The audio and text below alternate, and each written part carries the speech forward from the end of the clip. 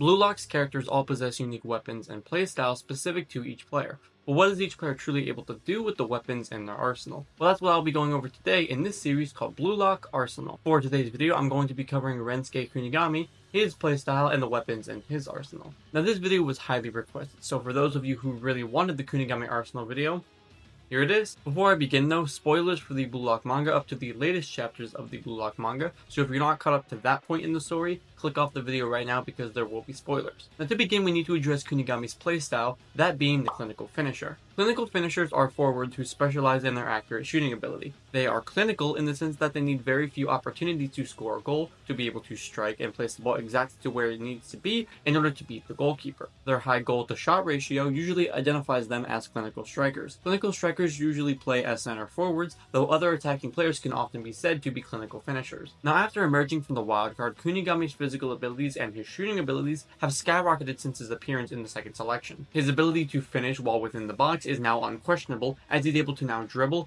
and shoot with both feet. And after emerging from the wildcard, Kunigami now aims to score goals on his own using his high-level physique and ambidexterity. But with that, let's take a look at Kunigami's core weapons. Now Kunigami's first core weapon is known as superior physicality, first revealed in chapter 5 of the manga or episode 3 of the anime. Kunigami is one of the handful of forwards in BLUELOCK who has an extraordinarily strong and muscular physique, and he uses this to his advantage when driving the ball down the field or marking players to defend. After returning from the wildcard and becoming a regular on Mention for the NEL, Kunigami is now more noticeably able to leverage his physique by trapping the ball mid-air with his chest between two defenders and pushing past those same defenders while holding them back so he could set up his own shot. Kunigami also has better control of his center and upper body reflexes, as we've seen he was able to keep up with Bachata's improved dribbling ability for a few moments during the Barca match. Kunigami's physique, in my opinion, is the best in BLUELOCK, beating out both Barū and Tokimitsu, both of them who have very strong physiques, and because of his physique, that is what I believe makes him such an incredibly strong forward. But what's interesting is that his physique is being utilized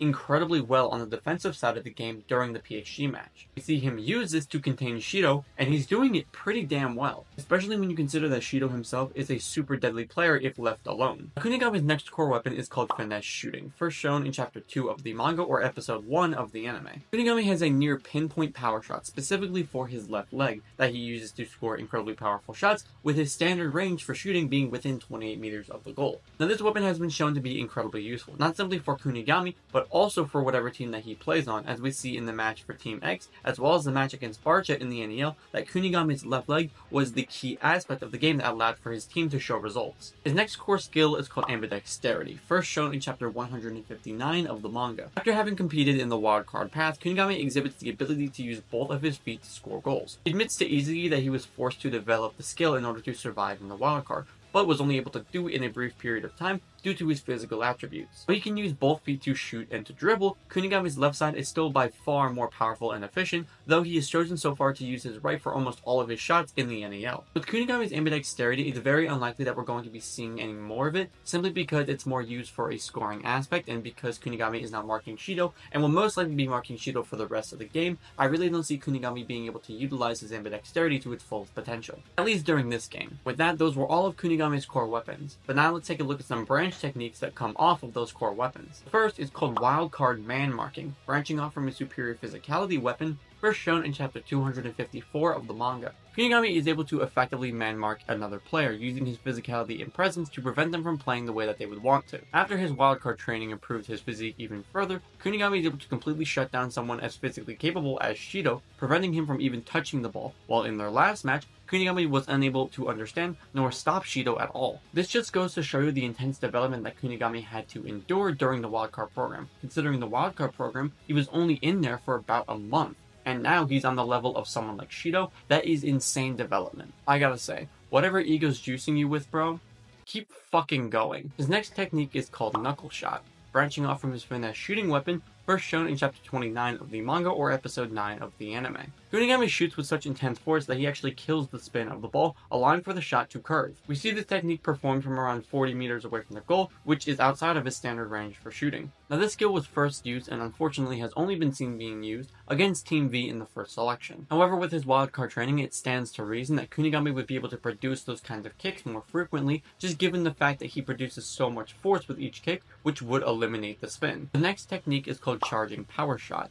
branching off from his finesse shooting weapon, first shown in chapter 159 of the manga. When in possession of the ball and holding off 2 defenders, Kunigami is able to push past those defenders while opening up space for himself and shooting a high-powered shot with his right foot. We see Kunigami first use this during the matchup against Barca, where he was able to steamroll through Barca's defenders and take a shot that nearly scored. Now those were all of the branch techniques that Kunigami currently possesses. However, he does have one evolved skill in his arsenal that I've yet to mention. That skill being Rush Volley, a combination of finesse shooting and superior physicality, first shown in chapter 185 of the manga. Kunigami jumps using his physical strength and performs a volley shot while in the air. The original shot was performed by Isagi after he took a shot while being pressured by Kaiser, resulting in the angle of the ball going off course. Kunigami then instinctively threw himself into the path of the shot and jumped to send a volley shot into the net. Now this goal here is actually what makes people believe that Kunigami is a goal poacher. But to me that doesn't make a lot of sense, considering when you look at the manga panels here, the shot was legitimately going off course, and without Kunigami being there to,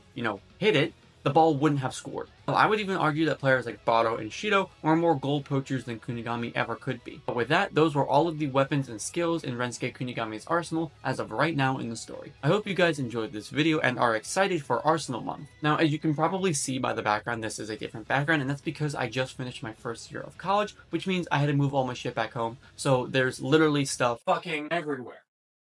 Hopefully this setup is going to be a lot cleaner by the next video, so I hope you guys enjoy this setup for the next few months. For the question of the video, do you think that we're going to get a wildcard flashback during this match? Leave me your thoughts down below in the comments. Now next week's Arsenal video is going to be about Nico, so if you guys are excited for that, leave me your thoughts down below as well. And because it's summer for me now and I don't have to worry about school, I do have other big events for this channel planned for the next couple months, so I hope you guys are excited for that. But like always, thank you all for watching, like and subscribe for more content just like this.